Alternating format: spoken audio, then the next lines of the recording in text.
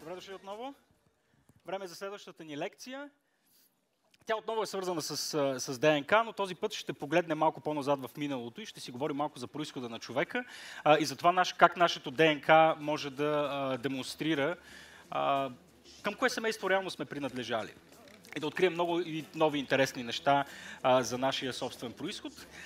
Нашият лектор днес се казва Jonathan Pettitt. Той и преди е бил гост на Рацио в качеството си на генетик. Той в момента работи в Университета в Абердин. Моля ви да посрещнете с аплодисменти доктор Jonathan Pettitt.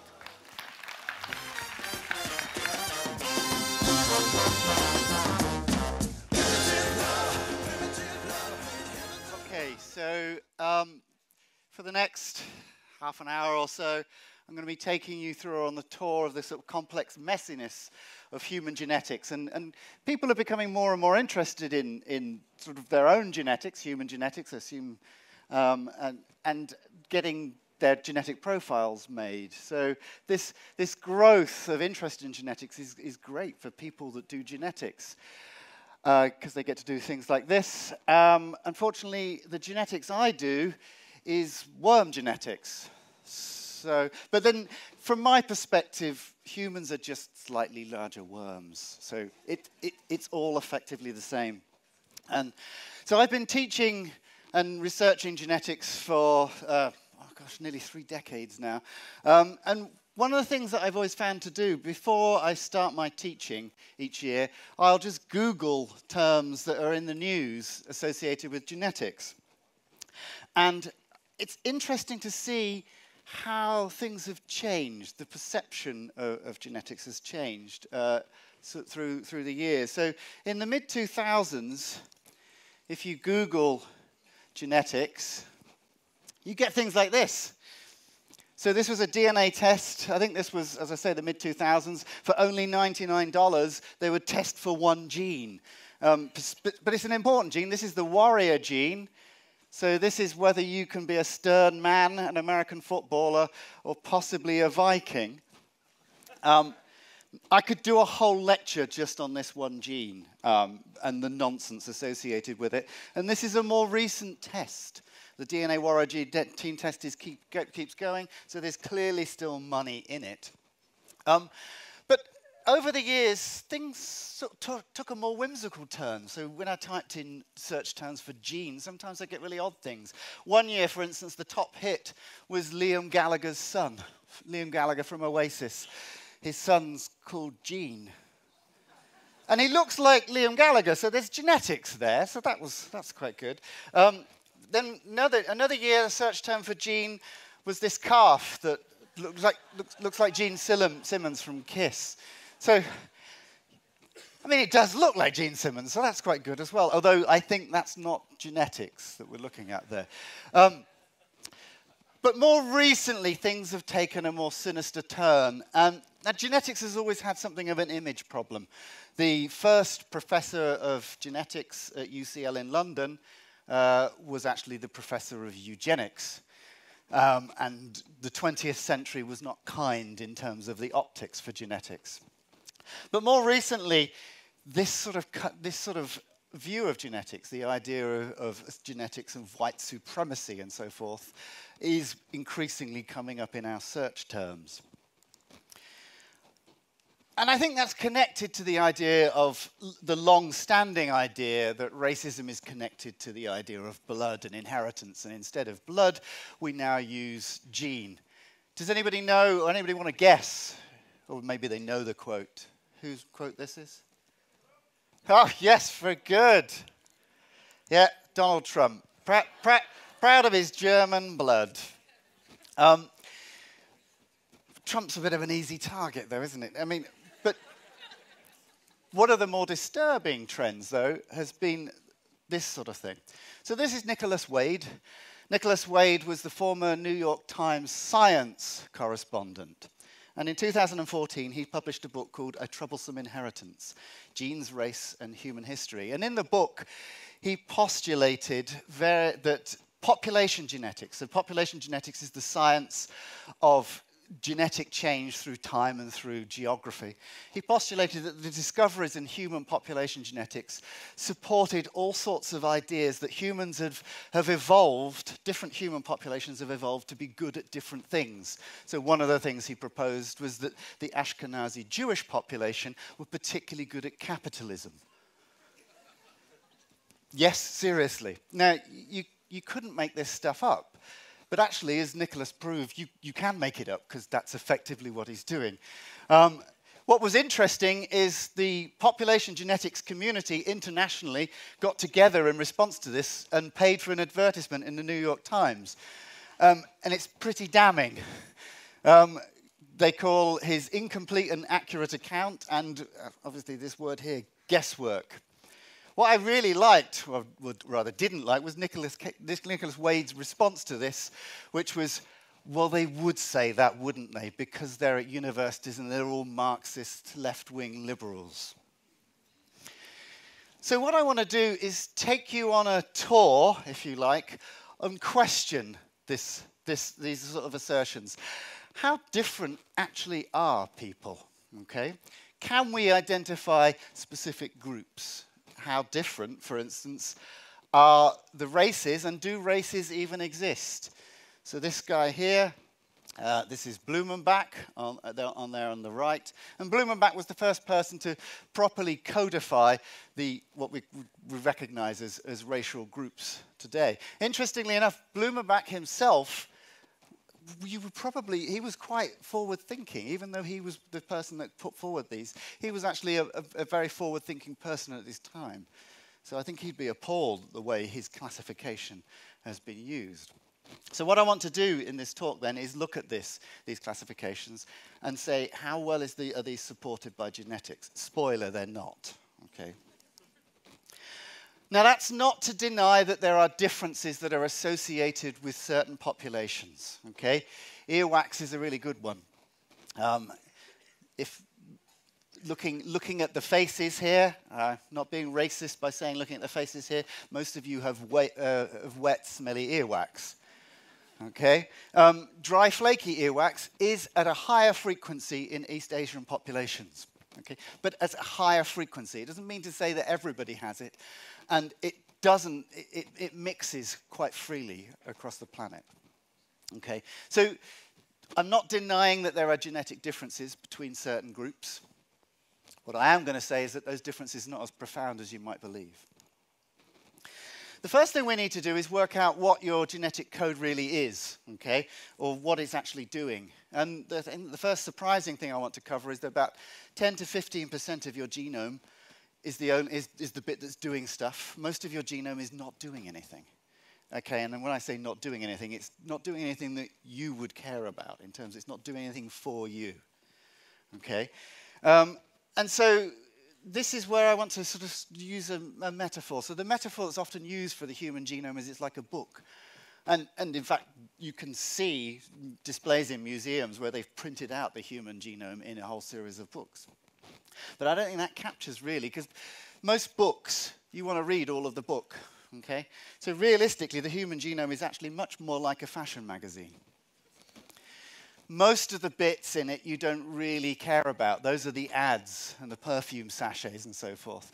And they're not necessarily salient to the bits that you want to read. The bits that you want to read, there's only a small fraction of your fashion magazine genome. But actually, even that's not accurate, because for it to be properly your genome, it would have to consist of 23 copies of the Vogue magazine that you got from your mum, 23 copies of Vogue magazines that you got from your dad, plus a special mini supplement that only your mum gives you. That's your mitochondrial DNA. But even that isn't accurate, because they will have their own 46 copies of Vogue that they got from their parents, and in order to give them to you, what they have to do is tear their copies up and rejoin them and glue them back together and cut bits out and rejoin those and glue them back together before they pass them on to you. And in doing so, they're probably going to make mistakes. But remember, that doesn't matter so much, because most of what they give you isn't doing anything. Okay, so some of you might, for instance, get moisturizing tips that are slightly odd compared to everybody else's. Some of you might have a more positive review of whatever misogynistic crap Johnny Depp's doing this month compared to everybody else. Some of you will get hydration tips that are more positive than others. Some of you will be missing the Hugo Boss perfume. The point is, in most cases, the differences that we have between us are not matter. They don't matter very much. Okay, so the genetic differences that we see from one person to another doesn't really matter. I can see looking at your faces like, enough with the Vogue. Okay, we get it. People remember metaphors. So this is your genome. Okay, this is what it sort of looks like. It's a chromosome squash. Just to reiterate, I am actually talking about physical things. I don't really believe that you'll be inheriting fashion magazines from your parents. But the key thing about all of this is that you're a mosaic. Okay? You're a mosaic because your genome was created by your parents as a mosaic. Theirs was too. You, if you have children, will pass on your genome as a mosaic, going forwards and going back. And that mosaicism then, that mixing and matching is an important thing when we're thinking about heredity. So I want to just spend a few minutes on that. So when you're, if we just focus on one particular chromosome, you get a pair of chromosomes from, your mum gets a pair of chromosomes, one from her dad and one from her mum. I'm just showing one chromosome here. And what will happen, largely randomly, is that she'll pass one of these chromosomes on to you, and it can either be passed intact, or it can be a mixture, a synthesis of both your grandpa and your grandma's chromosomes. Okay? And that's the mixing and matching that I'm talking about.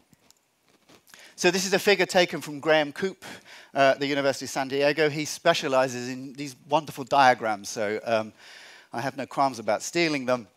And what he's done here is extrapolated a simulation of what your genome would look like going backwards, potentially into a mother. So this is a simulated genome, and the shaded bits are your genome. And you can go back another generation and to extrapolate your genome into your maternal grandma in this particular case. So if we home in on one particular chromosome, you see in this simulation, your mum passed an intact chromosome, chromosome 16, onto you. So that's an example of an intact. But you'll note that you have not received any of chromosome 16 from your maternal grandma. If you look at chromosome 22, you see, again, your mother's patched one of those copies onto you. This time it was the maternal, your grandma's genome that was passed on to you. But if you look back at your genome in your maternal grandma, you'll see when she passed it on to your mum, that got mixed up. That was a mixed and matched genome. So this is an important feature then. As you go back in time, your genome explodes. Okay? On average, your parents make about 71 splices. Okay, so your genome going back into your parents fragments into about 118 pieces, into your grandparents into about 189 pieces on average.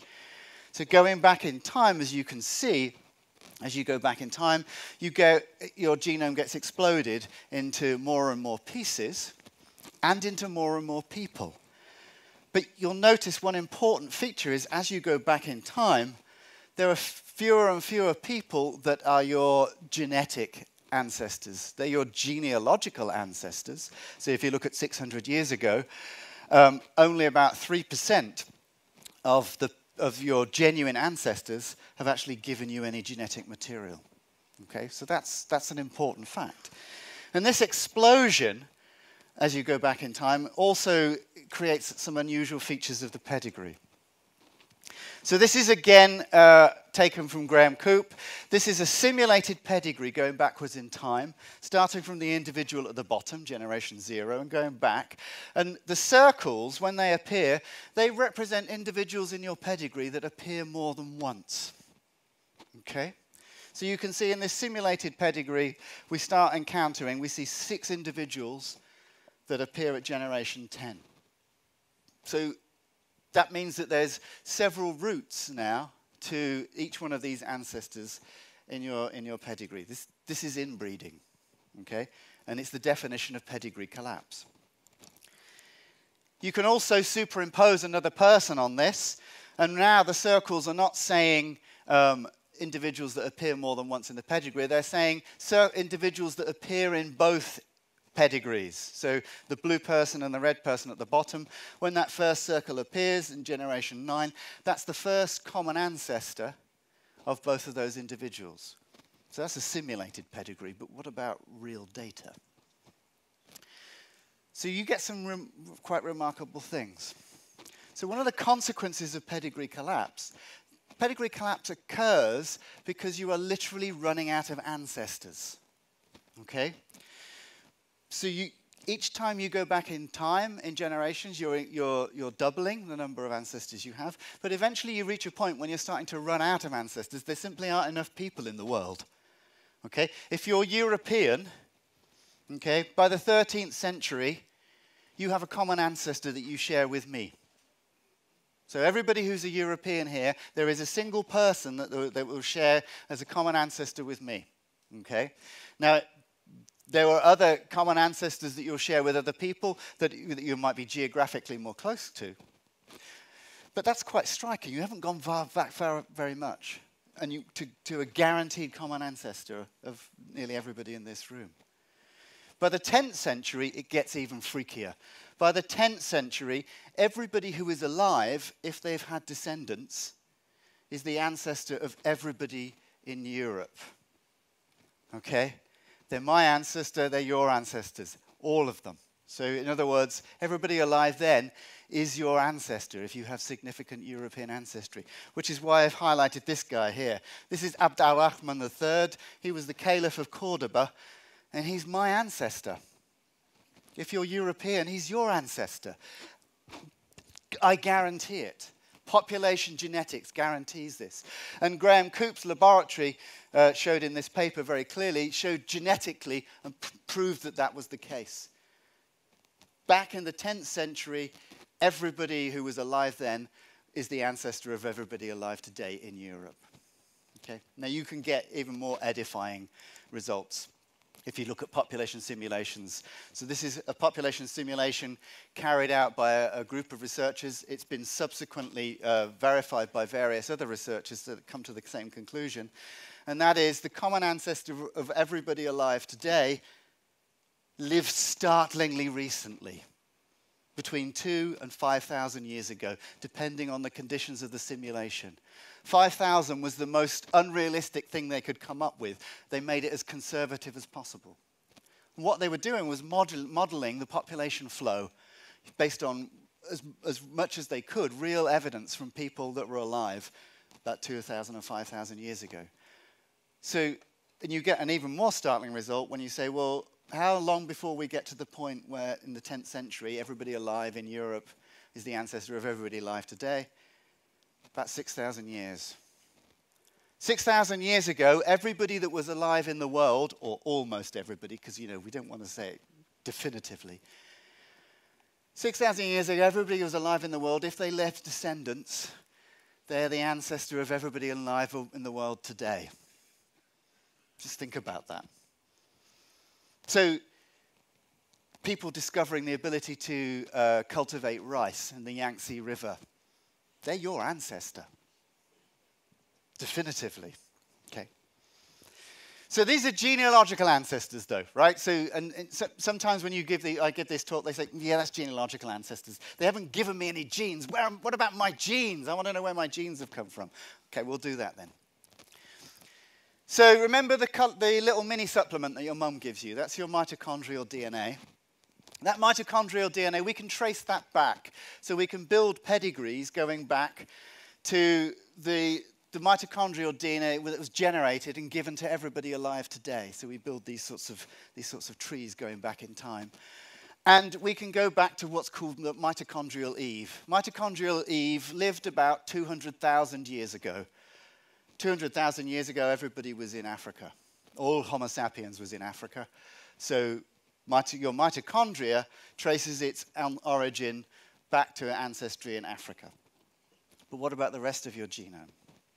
Well, the rest of your genome is quite complicated, but also there's some rather counterintuitive things that come about when we start looking at individual human genomes. So we can take an individual person And we can, and remember, you get one chromosome from your mother for every chromosome. So every segment of DNA that you get from your mother, you get an equivalent segment from your father, apart from the X and the Y chromosomes.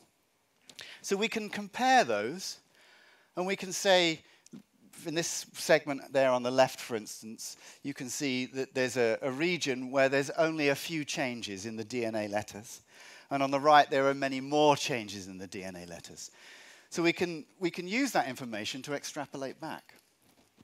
And one thing I want to then emphasize is what we're doing here is we're taking an individual person and we're unraveling the entire record of human ancestry. Okay? We're going all the way back beyond Homo sapiens to when those pieces of DNA were identical. So we're looking backwards in time in your pedigree into humanity. Okay? You truly contain legions. So for instance, how do we do that? So if we take those two segments, what we can do is we can extrapolate them back and say, well, when would they have been the same? So for some segments, we'll find that it's about, say, 50,000 years ago. Well, 50,000 years ago, it's just possible that the person carrying that segment of DNA, they might not have lived in sub-Saharan Africa then, because by 60,000 years, humanity was starting to migrate out of Africa. But if we go back and look at another segment which has more changes, comparing your mother to your father, you find you can go back 1 million. We can go back up to about 5 million years. At 5 million years, the whole genome goes dark. Okay? There are no longer any differences that we can use at that point. Okay? So the oldest part of any genome is about 5 million years. Everything that I've just told you applies to anybody on Earth, no matter where they live. Okay? So that's where human genetic diversity lives. It lives inside you. The most diversity that you see comparing people alive today is comparing individuals. Okay? That's where the majority of the diversity lives. So when we do this analysis, what do we get in terms of where the age of most segments of DNA? The age of most segments of DNA is about 100,000 years. 100,000 years ago, the only Homo sapiens around lived in Africa. So the ancestry of most of your genome, remember, this is comparing your mother to your father and saying, when do most segments that I got that coincide, when do they reach a common ancestor? About 100,000 years ago. So your common ancestor, and that's true regardless of where you are in the world, truly your common ancestor of most parts of your genome was somebody living in sub-Saharan Africa about 100,000 years ago. Different ancestors for different segments and at different ages. But I say most, not all. Some parts of your DNA didn't come from those individuals. Some parts of those DNA came from these guys. So this is a reconstruction there on the right of a Neanderthal. We can do that because we have lots of skeletal remains of Neanderthals. Those sorry fragments there on the left are another ancient hominin called the Denisovans, and we only have scraps of fossil evidence for them, but we have genome sequences for them. So I think this is the most magical discovery in human genetics. Analyzing a fragment of bone that we thought, well, this is probably Neanderthal, it could be Homo sapiens. Let's extract the DNA and sequence it. It's a completely new hominin that nobody's seen before. Okay? So the Denisovans and the Neanderthals, I'm sure it's fairly well known. Some of you will have done 23andMe and you've got back your results. And I guarantee your results will say, again, if you're European, it will say somewhere between 1% and 2%. Some of you will have lower levels. None of you will have higher than 2%. If you do, 23andMe is either telling you a lie, or if it's real, come and see me, because we need to do something with your ancestry there. The Denisovans, the story is slightly different. The Denisovans' DNA is primarily in individuals from East Asia, okay? And peaking at high levels at 6% in individuals from New Guinea with New Guinean ancestry. So individuals with New Guinean ancestry have up to 8% of their DNA is non-Homo sapiens. Okay, it comes from Denisovans and Neanderthals. And obviously, we all know why this has happened, because humans that migrated out of Africa about 60,000 years ago, like most tourists, had sex on their mind. And so they had sex with the people that they encountered, and the people they encountered were the Neanderthals and the Denisovans, who had actually migrated out hundreds of thousands of years earlier. So again, you can ask, well, that's kind of cute, but so what? Well, the so what is the medical stories, okay? So what have the Neanderthals, for instance, given to you? Well, lots of things. We've got inherited some different types of protein for hair and skin. We've inherited predispositions to things like Crohn's disease or type 2 diabetes. So they've given us some fairly bad things too. This is my favorite one. This is a reconstruction, again, by Kennis and Kennis. This is from the Natural History Museum.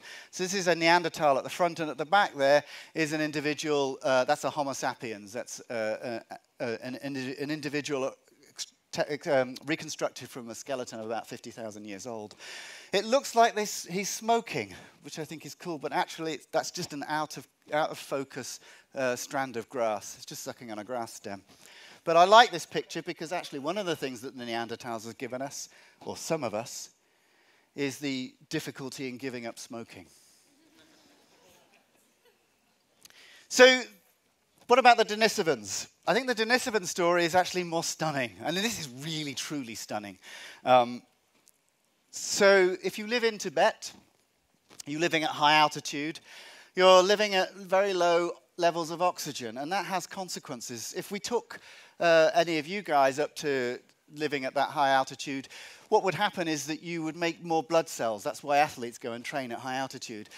That's good in some respects, but it's actually bad because your blood pressure would rise. And as your blood pressure rises, one of the consequences of that is it becomes hard to maintain a pregnancy, okay? Because that sort of high level of blood pressure damages placenta. So what's happened is the individuals living in Tibet, living at high altitude, have become acclimatized to that. In fact, they've adapted genetically to that. And they've adapted genetically by not having that response. They don't make more red blood cells in response to low oxygen tensions. They have other physiological responses to that. But one of their abilities to prevent that from happening turns out to be a gene called EPAS1. The variant of that gene, everybody has EPAS1, but the variant of that gene that the Tibetans have came from a Denisovan. It's non-Homo sapiens DNA, okay? Presumably the Denisovans had already solved the problem, evolutionary speaking, of living at high altitude, and then we come along, have sex with them and say, well, this is a bonus. There are some oddities as well. The Denisovans have given certain individuals, so East Asian individuals, they have molars with 3 roots. It's kind of rare in most populations, but it's elevated levels in, for instance, Han Chinese populations, and also native North Americans and South Americans. Again, evidence suggests that it's Denisovan DNA, which has done that. So this is a feature, then, of human populations that I want to bring and magnify up for the rest of the lecture. Migration because we migrate out of Africa, and mixing. In this case, mixing with a group of individuals that we would possibly call a separate species. Though obviously we have to that's a debatable point because we were clearly able to produce fertile offspring with these individuals. But mixing and migration are the major story of human ancestry, okay?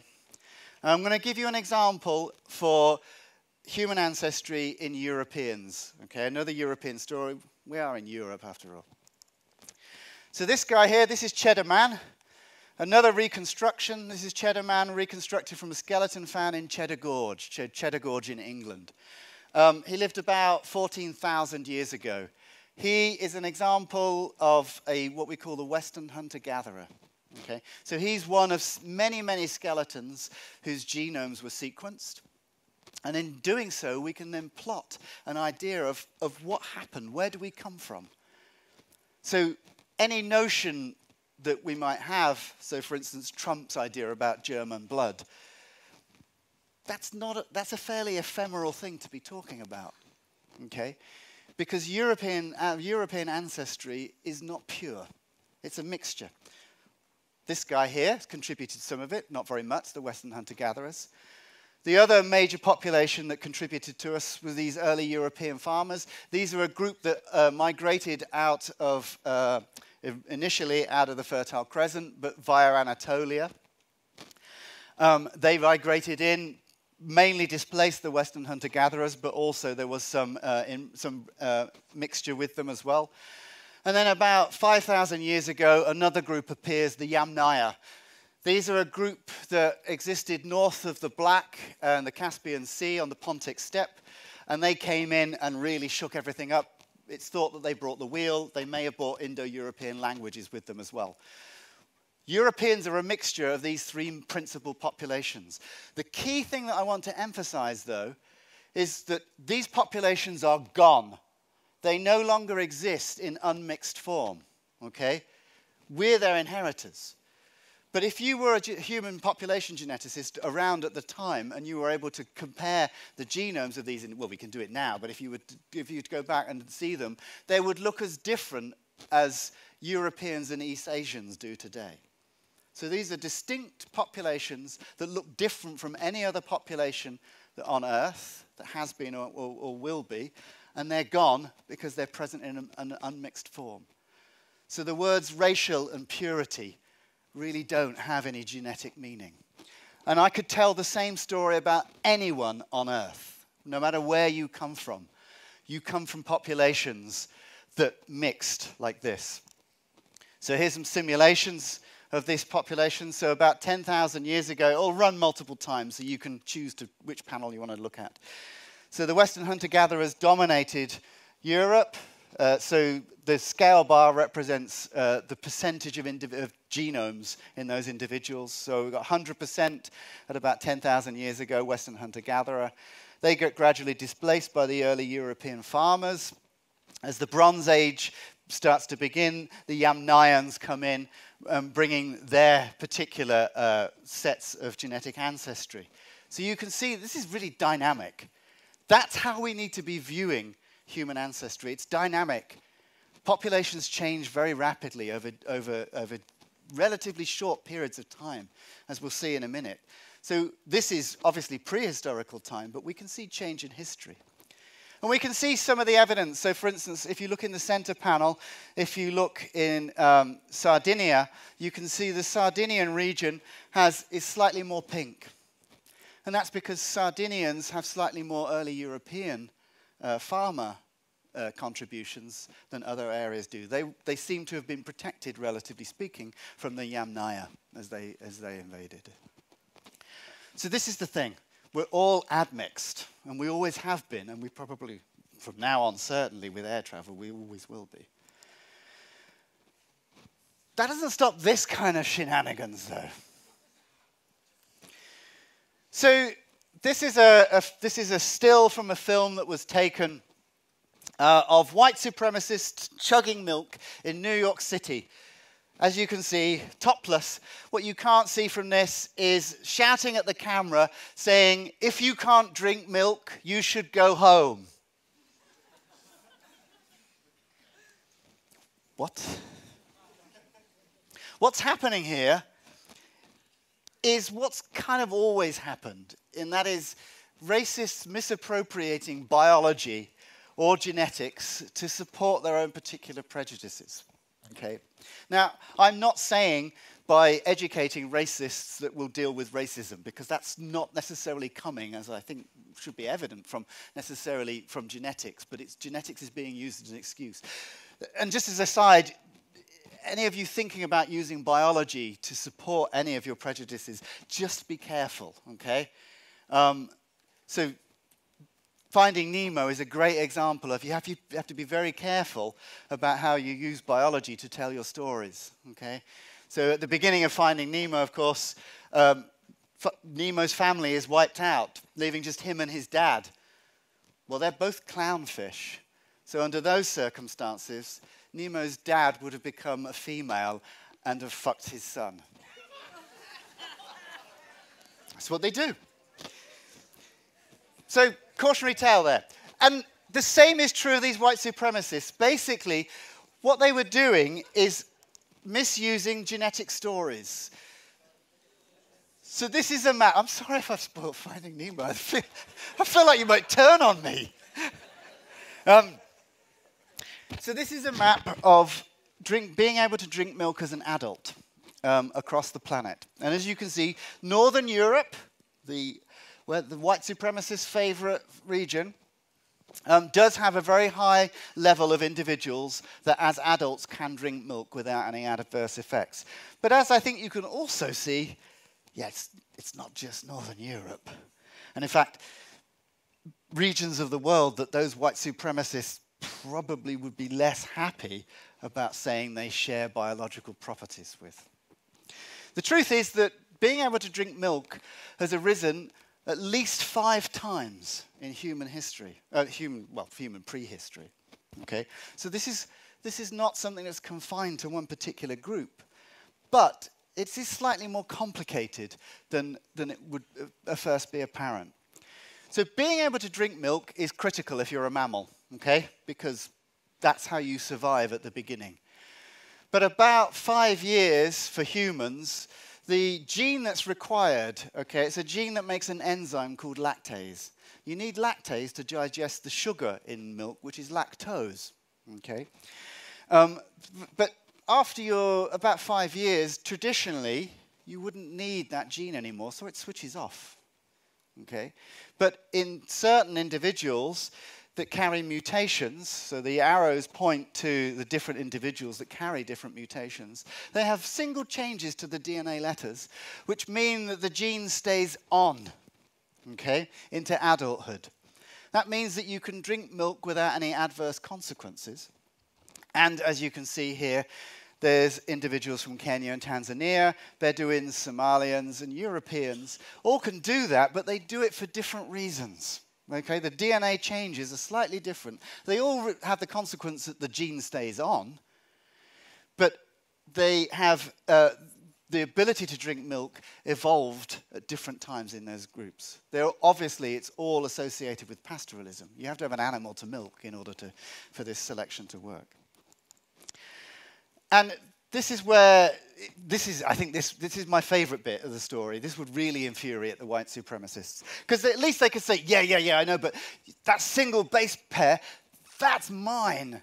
That's white, that base pair. Yeah, no. These are the Fulani. So the Fulani are a successful pastoralist group that spread throughout sub-Saharan Africa. Recently, we knew they were able to drink milk as adults, and recently their genomes were determined and sequenced. And what we found was that the Fulani, the reason why they can drink milk is because they've got the European mutation.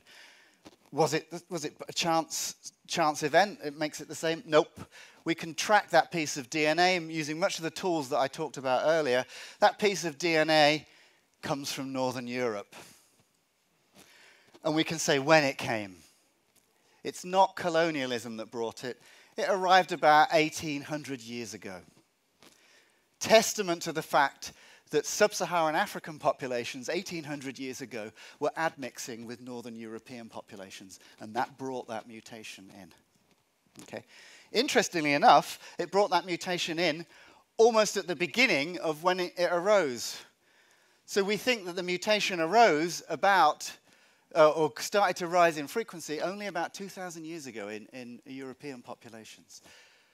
So the history of humanity, as I've said, is migration and mixture. Okay? Any notion of racial purity is simply not borne out by our understanding of genetics. We can see specific population groups do have certain genetic signatures, and those signatures reflect these roots out of Africa about 60,000 years ago around the planet. And each one of those roots would lead to a sort of sampling, a subsampling of the genetic diversity that existed originally in Africa. But the key thing about this, the key point, that take-home message that I want you to take from this, is what's happened is that most of the genetic diversity that existed at the beginning of humanity. So we arose about 200,000 years ago, somewhere in sub-Saharan Africa. That genetic diversity is essentially what we carried around the world with us. We're gradually adding more, but we're a really young species. We're a young species, and we exploded around the world in a way that no mammals have done. So we've taken, because we're such a young species, our genetic diversity is essentially spread throughout the world. So it's true, there are differences between certain population groups. You can find signatures of East Asians, earwax. You can find signatures of Europeans. But if you take two Europeans and compare them, you'll find that most of the differences are between those two individual Europeans or between those two Japanese people. Okay? That's where most of the difference lies. So the take-home message, if I want you to have a take-home message, is another metaphor.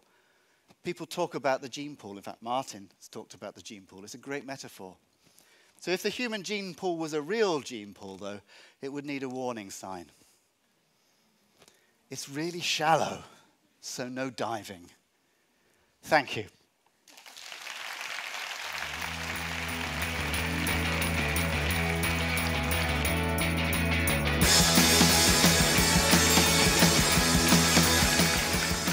Right.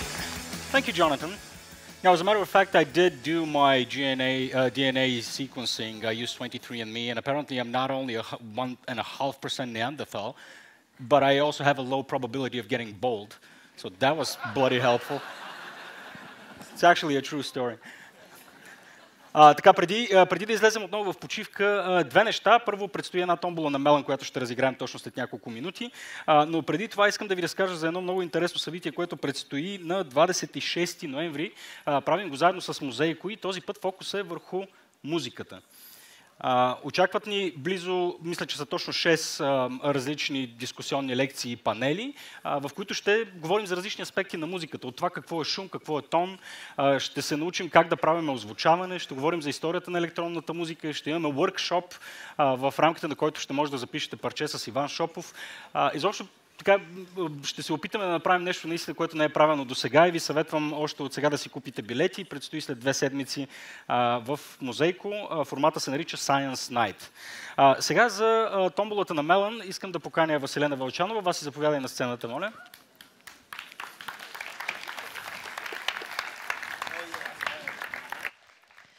Здравейте! На мен, както по традиция вече се случва няколко пъти, ми се пада удоволствието да раздам тук една много яка награда. Една раница Патагония, която ни е предоставена от Мелън, които са компания за Software Development. Нека видим едно кратко видео с тях.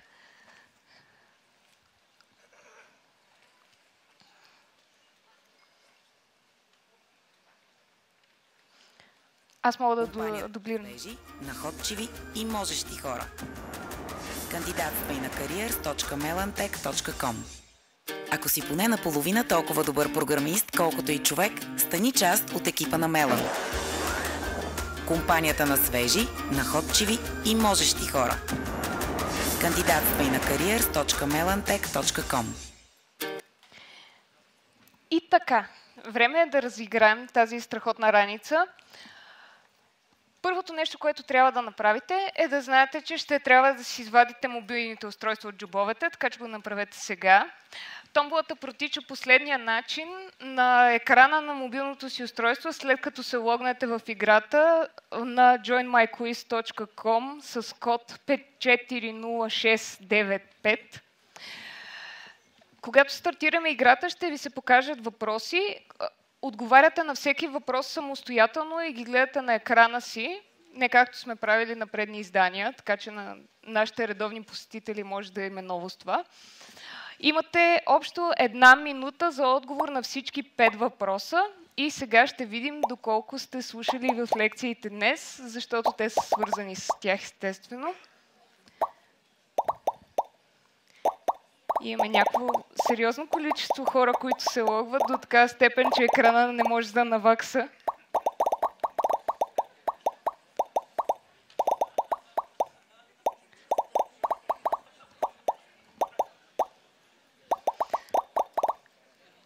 Добре, добре.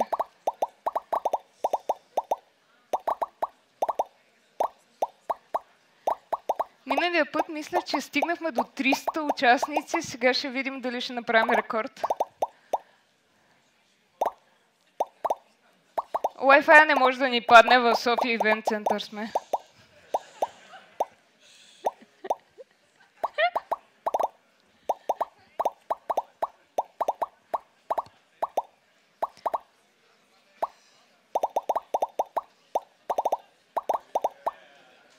Ето, минахме. Минахме лимита. Мисля, че трябва да го чакам като пуканки. Не знаете, там 3 секунди, ако не се логне някой нов, тогава спираме.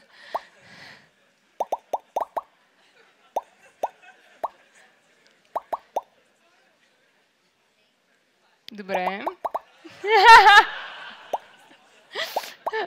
Окей. Аз предлагам да започваме. Така, като натиснем бутона Старт, виждате на устройствата си въпросите директно и отговаряте един след друг. Успех! Ние пък междувременно ще виждаме колко верни и колко неверни отговора сме събрали и дали повече от половината хора са слушали достатъчно с наострени уши в залата по време на лекциите.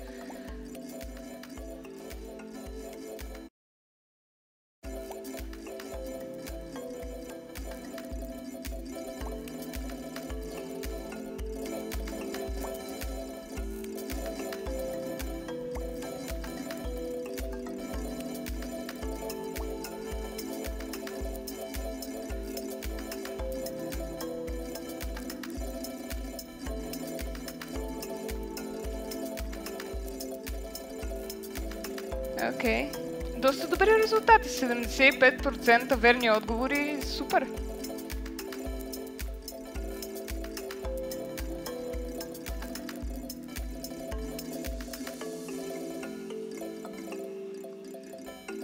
Не ги мислете твърде дълго, защото резултатите се броят и за това дали отговаряте вярно и това колко бързо отговаряте.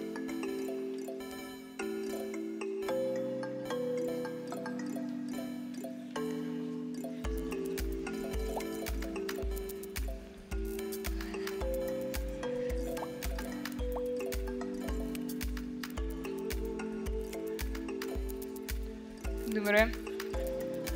Спираме.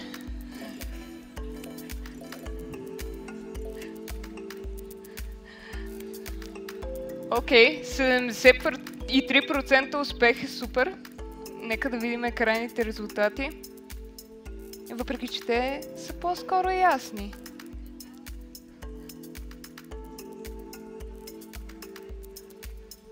Сабрина ли каним на сцената, колеги? Сабрина да заповяда.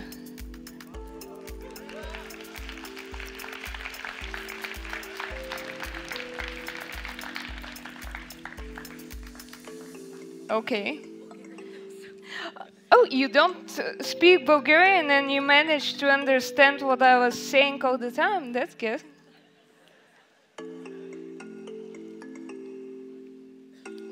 Okay. Final rank number 1 out of 387. There you go, it's official once this whole thing loads. So let's go through the correct answers.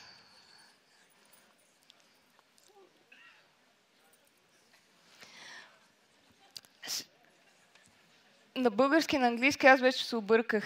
Какво са ни дали Денисовите хора? Някои не чак толкова брилянтни неща, но също така и възможността да живеем на високо. Планетата Уран за кратко се е казвала Джордж, на името на крал Джордж. Ензимът, който прави нацепени мишки, е миостатин. Това, което можем най-ефективно да направим, за да намалим своя карбонов отпечатък и да нямаме деца. И за да сме политически коректни, не казваме неща, които Питър каза на сцена. Ценностите на Melon са be smart, be nice и make things happen. Okay, so you can officially have this. Smile for the camera.